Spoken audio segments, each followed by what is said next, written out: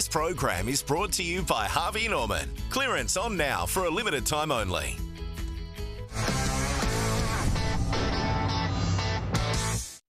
Welcome back to McGregor here in Brisbane in beautiful Queensland. How good's Queensland? I love this place. I love it. May not be coming home.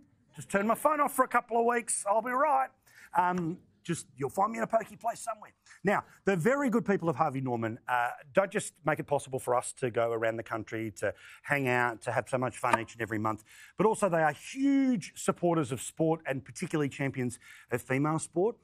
There has just been the very first 3-game series in the State of Origin, and for female players, there are tens of thousands of women playing rugby league, and he's part of this incredible series worth celebrating because Queensland won. Hooray! OK, that's cheap heat. Roll the tape. Queensland loves its footy, and for rugby league players in this state, there's no higher honour than being able to pull on the maroon jersey in State of Origin. For way too long, it's an honour that only men have been able to dream of.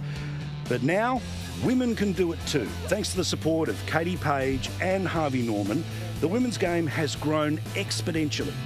Did you know that there are 40,000 female participants taking part in rugby league activities across the country this year? That's the biggest ever. And now it means that women can dream of wearing that jersey and competing for the Harvey Norman Queensland Maroons in a 3-game series. 2 of Queensland's best are Julia Robinson and Romy Teitzel. They tell us how it's been incredible to watch the women's game grow year after year after year. Those young girls who get to play in the junior clubs throughout the whole junior years and be able to play rugby league at school now, they're going to have a great step.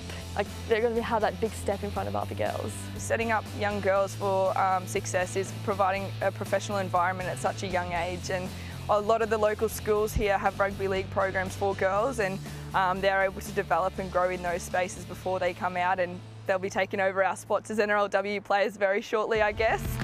This year's State of Origin series has been amazing. Game 1 in front of 25,000 fans was great for New South Wales. They got up 22-12, and the icing on the cake was the 85-metre try by the wonderful Jamie Chapman. Again, it's the Blues galloping upfield. No one is going to stop Jamie Chapman. And even the pouring rain couldn't stop the Origin spirit for Game 2, when Queensland were able to draw level in the series thanks to a late field goal from Lauren Brown. Lauren Brown scoops the ball up, goes for field goal. It's wobbly, but she's kicked it. Which means, for the first time in women's Origin history, we have got a decider. 1 game for New South Wales, 1 game for Queensland, and it's all on the line. Queensland got off to a flyer, leading 14-0 at half-time. They were all over New South Wales, and this incredible effort from Julia Robinson summed it up. Last play. It goes for Aiken, this time on the right. Her kick through the line. It's still there. Knocked backwards by New South Wales and fallen on by Julia Robinson. Queensland have another try. They're out by 12 points. New South Wales were able to get some life after half-time with a 90-metre intercept try by, you guessed it, Jamie Chapman.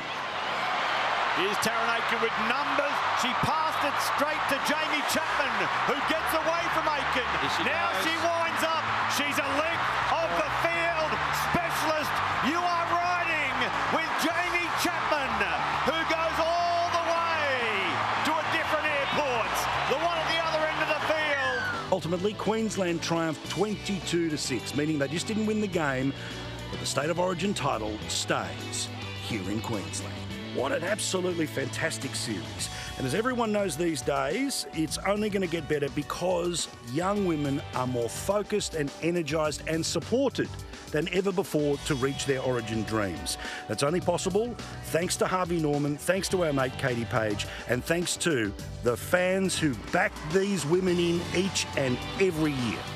It's pretty surreal, to be honest. Growing up, I never had any female role models in the rugby league space. Not many girls played rugby league, and especially in a small town, I think that was something that didn't really happen, and not many young girls got involved. It will get to the point that girls won't have to work, and that all they have to do is go to training and play footy.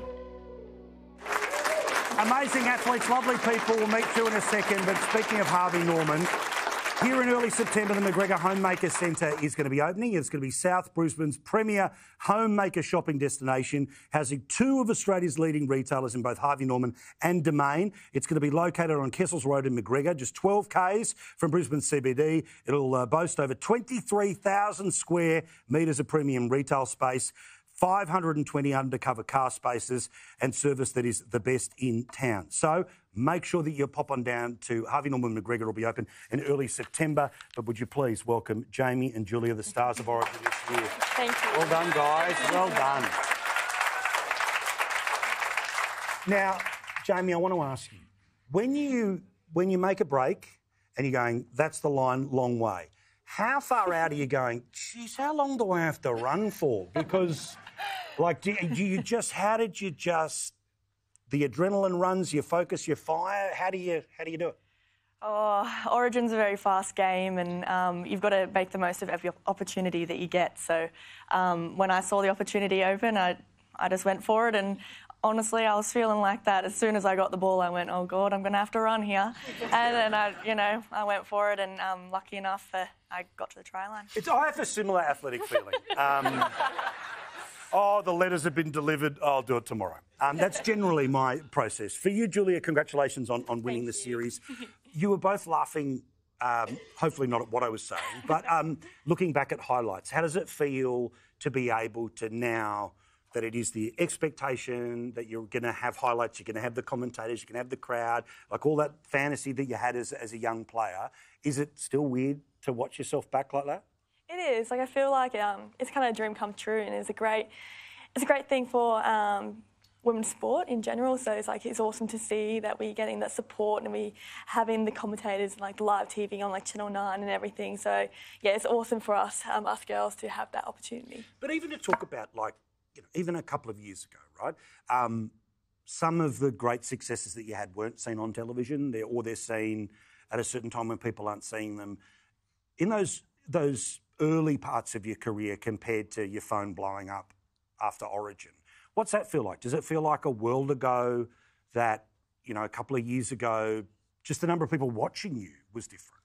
Yeah, definitely. I'm only still one of the young ones. I'm the youngest in the New South Wales team, and I don't feel it, to be honest, after all the footy I've had. But even from when I was coming through, I was a development player, and we were only getting paid a few $1,000s, and we still have to work a full-time job at the moment and juggle both football and a job. But to see where it's come from just in the short time that I've been a part of NRLW, then it's come so far, and it's growing so fast and so rapidly, and thanks to all our sponsors, our fans, and all the young girls pushing us to be better. So the wonderful thing about Origin is we've all known as fans, and then obviously you guys as players, right? Do you go through the same process that a fan does when you turn around and you go, OK, we won game one or we lost game one, that's OK, we've got game two, all right, don't worry about it. Well, if we do this, like, is it all or nothing regardless of whether it's game one or game three?